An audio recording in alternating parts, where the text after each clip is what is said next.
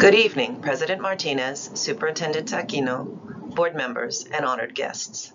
We will be sharing a progress monitoring report this evening for our board goals. A glossary of terms with definitions is provided for your convenience.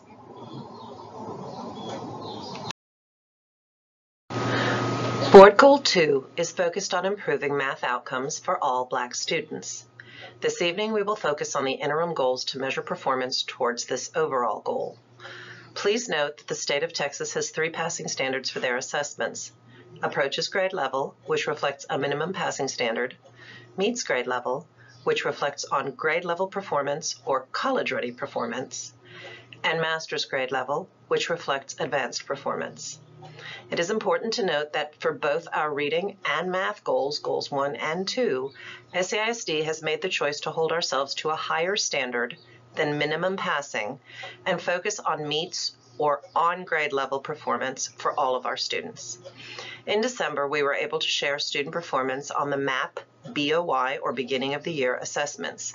We are now able to share how students did on the MAP MOY or middle of year assessments, which were administered in December and January. The Goal 2 Progress Monitoring reviews the percentage of all Black students at grades 3, 6, and 8 who are projected to perform on grade level or at the meets grade level on STAR. Since the 5-year goal for STAR is 50%, the 5-year goal for these interim MAP measures is 40%.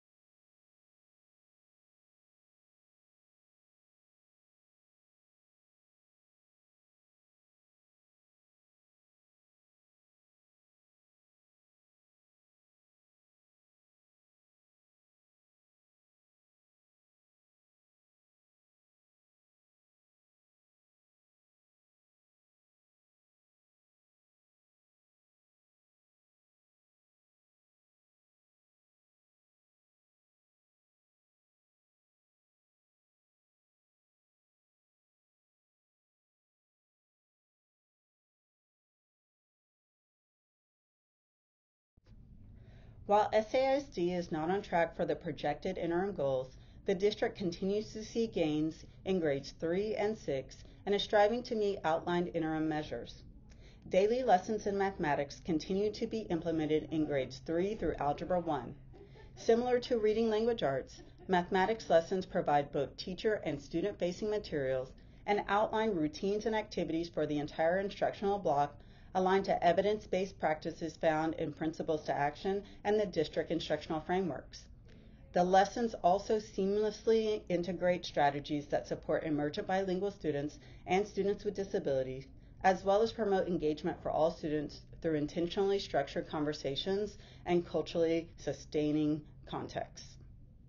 Similarly to reading language arts, the academics departments have begun to visit mathematics teachers on every campus to engage in a conversation on the move towards a centralized mathematics curriculum.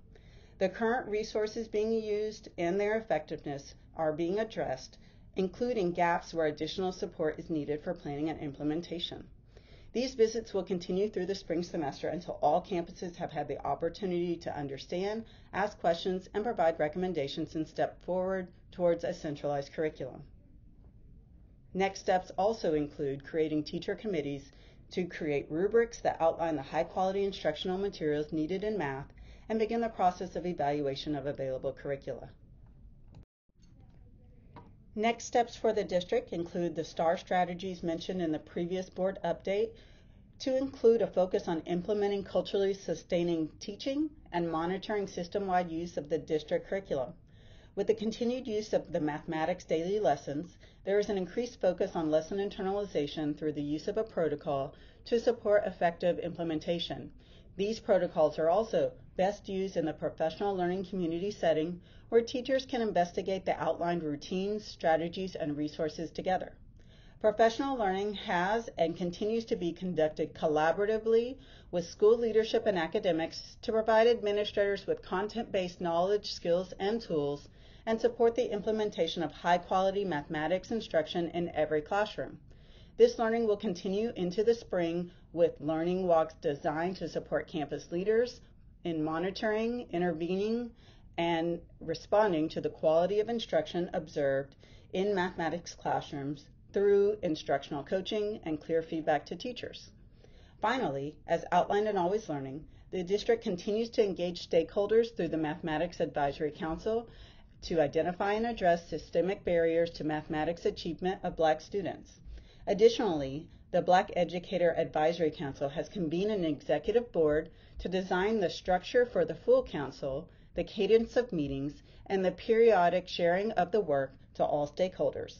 The full council will convene for the first time this spring and will provide an update on the work to the board at a future date.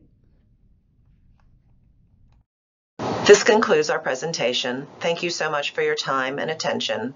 Please let us know if there are any questions or if there's anything that we can help you with.